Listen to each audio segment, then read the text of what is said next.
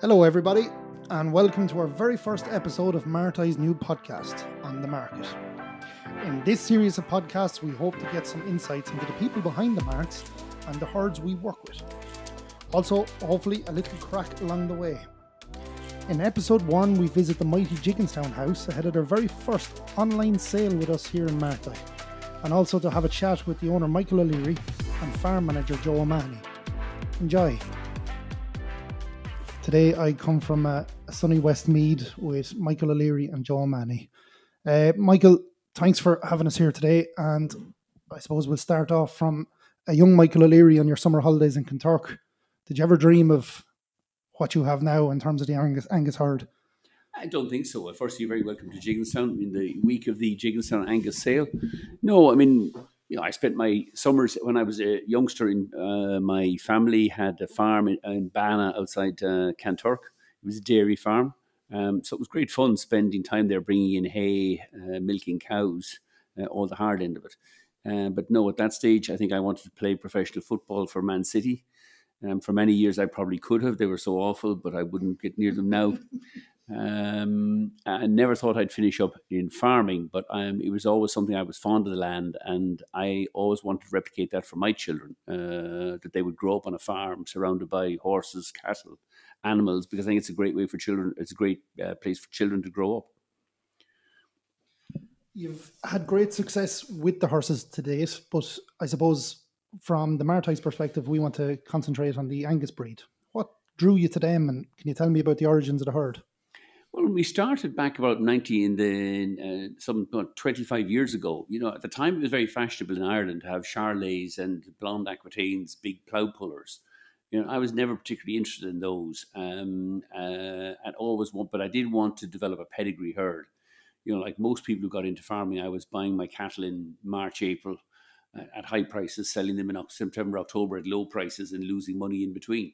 It seemed the only way to kind of exit that cycle was to build your own facilities and develop our own herd. We looked around, we studied the Herefords, the Angus, the indigenous breeds, and I think I always preferred the Angus cattle, because once you've tried black, you'll never go back.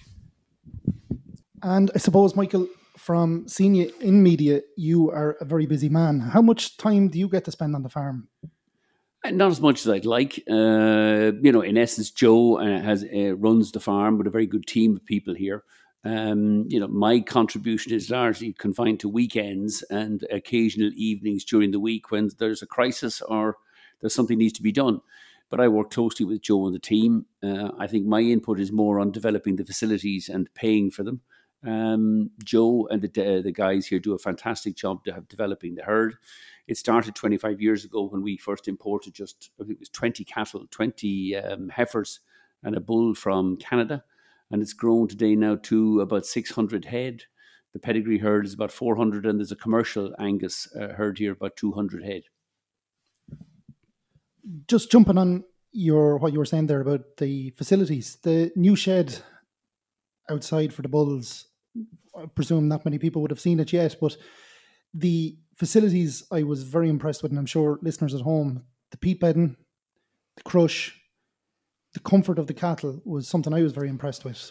When you started designing that, why did you choose that way?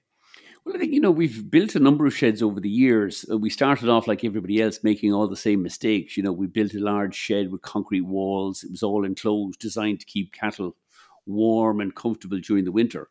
And what we discovered was, repeated problems with controlling the temperatures with pneumonia and everything else. So, when we first went to Canada 25 years ago, we saw cattle in the middle of winter who were living in minus 50 degrees of wind chill and spent all their time outdoors. So what we've evolved into, I think, now is sheds, that we have no walls, where effectively we try to replicate outdoor conditions in the sheds. Big roofs so we keep the rain off them. But they seem to be happier in larger sheds where there's plenty of air. They don't get you don't have these rises in temperatures, and there's plenty of room for them. Joe and I disagree on peat bedding. Joe is a great lover of peat bedding. I hate the stuff. I want to go back to straw. Thankfully, one of the few good things the Greens are going to do is be to ban peat harvesting. So I think shortly we'll be going back to straw bedding here, which is the way I believe the cattle should be. To be fair, the cattle love the peat bedding, but I find it very dirty. The sheds get very dirty and dusty. I know they do on straw as well, but I would prefer to have them on. I think straw ultimately is cleaner, although we disagree about it. And where we disagree, we do what Joe decides. Yeah, well, straw will get dear this year as well with the new incentives coming into chop straw. But jumping on back to what you said about your commercial herd as well, have you any, I suppose, ideas on expanding the herd even further? I think so. I think we'll probably expand. I don't think we want to expand the pedigree herd beyond, we've kind of 200 cows. That's enough. But in essence, that gives us about 400 head of pedigree cattle every year. It means we keep the quality high. We invest repeatedly in the best of bulls and the best female genetics. On the commercial side, we want to support the things like the Certified Angus Beef program. Given the size of herd we have, we will always have culls or bulls that are not up to standard here. We cull those and put them into the commercial herd, and so we're able to kind of service or sell into the factories on an ongoing basis through the Certified Angus Beef program. And I think there's a nice balance there of having the guts of about 400 pedigree cattle and about 250 commercial cattle. I think in the next number of years, obviously, I'm reducing significantly the number of jumps horses I have here. So we're not bringing home as many jumps horses during the summer. So I think the commercial Angus herd will probably grow slightly, but it has to be manageable. And like we've Joe and the team here, we're a very good team of people, but we don't want to flood the place with cattle either. You were just saying there about buying in stock. What are you looking for in bulls from other herds around Ireland? What is your main qualities? I mean, we tend to, for what we're looking for is the best genetics. We try not to breed very big bulls here. What we're conscious the market here, is pedigree breeders, but also dairy farmers who want ease of calving. So we want well built bulls, but not huge. We're not looking for the biggest bulls. And clearly, we're trying to develop bulls and heifers here who feature well in the STARS program. We've been very fortunate, I think, in that in recent years. So as the STARS program has evolved, we have lots of 4 and 5 star bulls and heifers. And I think what we're trying to do is to provide a high quality pedigree animal that the market wants, both pedigree breeders, but it also services the needs of dairy farmers who want easy calving, easy calving bulls. And I think we deliver that. We have a reputation well established over the last 10 or 15 years for, selling very good bulls, backing them up. If there's a problem with the bulls, we'll take the bull, we'll take the bull back, we'll give you another one, and we stand behind our stock. And I'll jump to Joe I'll come back to Joe in a moment there about the bulls. Talk about Pete. To talk about the bulls that we have for the private sales outside. But Gigginstown, it's famous for its on-farm sale. Why did you decide to go down that route all them years ago? I think when we started, the first year or two, we didn't have big numbers. And it was easy to do 1 or 2 far-off sales. I think we wanted the on-farm sale, and we promoted it heavily to kind of build up the name and reputation of the herd. We also wanted to open it up to invite as many pedigree breeders, dairy farmers to come and see the stock and make a kind of a day out of it. We generally grabbed the Saturday before Easter, which was kind of a good day for.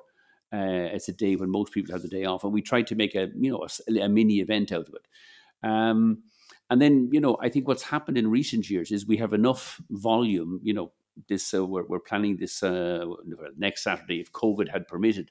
We'd be selling 30 or 40 bulls and up to 20 heifers. It's big enough now that we can run it through one day. And I think, it also helps the guys here. Like, this is a busy time of the year. We farm over 1,200 acres of land here. There's tillage. We have animals. We have horses, horses being covered in foal and being covered. So, we don't want a lot of times wasted meeting individual people coming to see a bull. So it's a very useful way of, establishing the name, getting the name out there, encouraging other people to get involved in the pedigree Angus breeding. There's lots of peasants out there who are breeding Herefords and some other, dreadful old breeds. And we want to convert them to the one true path of pedigree Angus breeding. We want to promote the breed, get rid of all those old French plough pullers. And I think the Angus sale here in Gigginstown helps us to do that. I suppose I've been speaking to Joe about the online sale, which is going to be a first here. What was your initial thinking on it? I think I'm very excited by it. Like, it's the way of the future here. It's been one of the ways, farming has been able to, marts have been able to maintain their business during the COVID-19 pandemic. You look at many aspects of our lives are moving online. Now, I think online sales will never replace the kind of social aspect of going to a mart. But increasingly, it does widen the base of buyers who can be, encouraged or incentivized to look at farmer stock when he's selling them. And I think going forward, post-COVID, there's going to be, the marts will be using, the online platforms like MartEye to broaden the base, and I think to help demand for cattle and for stock through the marts. It's the way forward. I suppose just before we head over to Joe, I have two last kind of opinion questions for you. Farming in 2021 and the unprofitable nature of the suckler farmer. How does a suckler farmer become profitable, apart from buying an Angus? I mean, I think it is going to be very challenging into the future for the suckler farmer to be profitable unless, he gets significantly bigger. There is no doubt, in all aspects of economic life, and particularly in farming, scale is what matters. The dairy farmers will become bigger, pedigree breeders will need to become bigger, and the sucklermen will have to get bigger. But, you look at the inputs and the cost of land, it's going to be very difficult for the traditional farmer who may have had 20 or 50 acres buying cattle in March and April and selling them in September, October. That's not going to be the way forward. And I don't think there's much of a future for that small scale, unless obviously, he or she has an off-farm income. Is it down to genetics? Can you see a model for suckler farmers being down to pure genetics, like what we have in James Alexander in the north? I think it's difficult. I mean, I don't think so. There will, but I think the successful suckler farmers in future will get bigger in scale. I think you'll be moving towards feedlots, that level of scale. And then you'll have, the hobby farmers who have off-farm income or who do it out, as a hobby and as a passion. They'll always be there. But it'll be very difficult, I think, for farming to, mid-sized farms to survive on suckler programs alone. And I suppose just the last thing before we head over to Joe, we see today that the rural independent TV is saying that the new climate action bill will kill the economy, and it will require a 51% cull of the national herd. What's your opinion on this climate action bill? Well, I think the climate action bill is well-meaning, but fundamentally misdirected. But it's very politically popular to jump on sort of bandwagons. Fundamentally, what we need to produce first is food. I don't see any prospect of the national herd being reduced by 50%. I don't think it'll be reduced by 40% or 20% either. But an awful lot of those climate action people, if you were really serious about reducing carbon in the economy, you'd be promoting nuclear power. And yet, they're no interest in promoting nuclear power either. So an awful lot of it is well-meaning but badly thought out. We do need, though, to develop more sustainable mechanisms for farming. But I don't have any truck with people who suggest that somehow we'd reduce the national herd by 50%. It will lead to significant increases in food prices, and significant increases in food prices are simply not acceptable politically or economically. We have had major success in this country, I think, in the last 20 or 30 years, reducing the cost of food, and the consumer has been the beneficiary of that, and that will continue. Perfect. Thank you very much, Michael. And I suppose, look, we'll head over to Joe. Joe, I met you for the first time last week. I was seriously impressed by the facilities. I was seriously impressed by your passion for this level of stock. Going back to the outwintering regime that you talked so fondly on, I was fascinated on your vision for it. Where and what does it hold for you? It gives a chance for the bulls to grow and not push them on too quickly. It keeps the hair on them. And that's what the shed was. Michael spoke about the shed there, saying that there's plenty of air in it. And that was one of the principles behind the shed, that we continue with those bulls growing the hair so that they're winter hardy and that you can sell them on to farmers without losing condition. And part of that was the outwintering. And, you can give them a chance to grow without over pushing them. Once they come in, you can push on the feed and the weight gains will follow. And I suppose then jumping on to the bulls you have outside in this marvellous shed, the majority are sold, but Yes, some serious bulls on offer. What qualities do they hold in comparison to other Angus breeds or other Angus herds around the country? I'd say the main difference is we give the bulls a chance to grow. Most of the bulls are 16 to 20 months. And for the larger dairy farmer, he sees a well-grown bull and he knows they'll be able for big lumbers. Our bulls are naturally grown. They have a chance to put on the weight when they have the frame. And we're not trying to push a 12, 15-month-old bull. We're selling bulls at 16 to 20 months. So we can give those bulls a chance to grow and they'll perform better. And I suppose with your vision for the herd, what lies ahead into the coming years? Yeah, we'll have to keep an eye on genetics. We'll have to keep an eye on bloodlines. But more importantly, we have to keep an eye on the market. The market dictates to us what type of bulls we buy. With the increase in dairying, obviously you'll have to keep an eye on the calving. We've always had bulls that would suit both. We have a good trade with the suckler farmer, but equally we have a good trade with the dairy farmer. Traditionally, the dairy farmer up around here liked a good calf. And this year, especially with the high prices for the calves, that's reflected in the number of dairy farmers that have moved early and bought the bulls. With even more of an increase to dairying, we'll probably have to go for a bull that will suit that market, an easy calving bull for heifers. But we have both, and we run 8 or 9 stock bulls, so we'll always buy a good selection. Keeping an eye on the terminal figures. We have a very good terminal figure in Gigginstown. It's probably one of the highest in the country, but we'll marry that with the calving, and that's where we hope to go. Perfect. Well, look, I'd like to thank you for giving me the opportunity to do this. I suppose for everyone at home, the sale is on this Saturday, the 24th at 3 p.m. And we're all looking forward to it here in Martay. And I'm sure Michael and Joe will be quite happy on Saturday evening after. We hope so. And we'd like to thank the team in Martay, for working so closely with us here to get the sale online on Saturday at reasonably short notice. We're excited that the heifer sale is going online only. The stock are on view for up until about lunchtime on Saturday, but it's an exciting development for Gigginstown, and we're delighted to be doing this revolutionary online sale with Martay. Thank you very much, gentlemen, and God bless.